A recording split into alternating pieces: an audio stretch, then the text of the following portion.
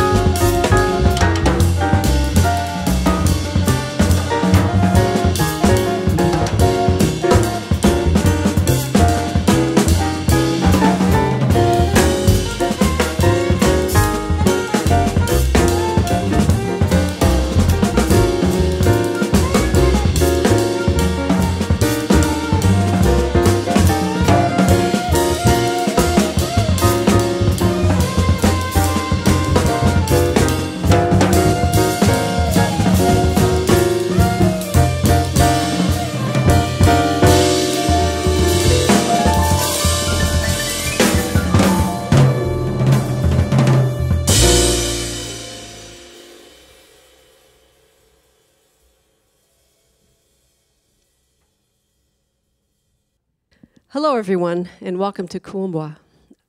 And thank you so much for tuning in online. We're thrilled and honored to be playing here for you today. My name is Sylvia Cuenca. I'm originally from San Jose, and I've been living in New York City since 1985. But I've never forgotten my San Jose roots, and it's always great to come back to the Bay Area and connect with the incredible musicians here. And I'd like to introduce you to a few of these guys right now. On piano, from Buffalo, New York, he's played with people like Jimmy Cobb, Bobby Hutcherson, David Fathead Newman, John Faddis, Joshua Redman, and Marcus Shelby, and many others.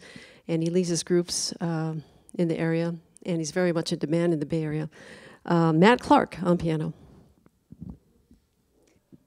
On alto saxophone from Sydney, Australia, he's worked with Nat Adderley, Lincoln Center Orchestra, Jimmy Cobb, Joe Williams, Branford Marsalis, and so many others. He also has his own live broadcast every Sunday called Live at 5, and I've been lucky to be a part of that since last July. And the great Andrew Speight.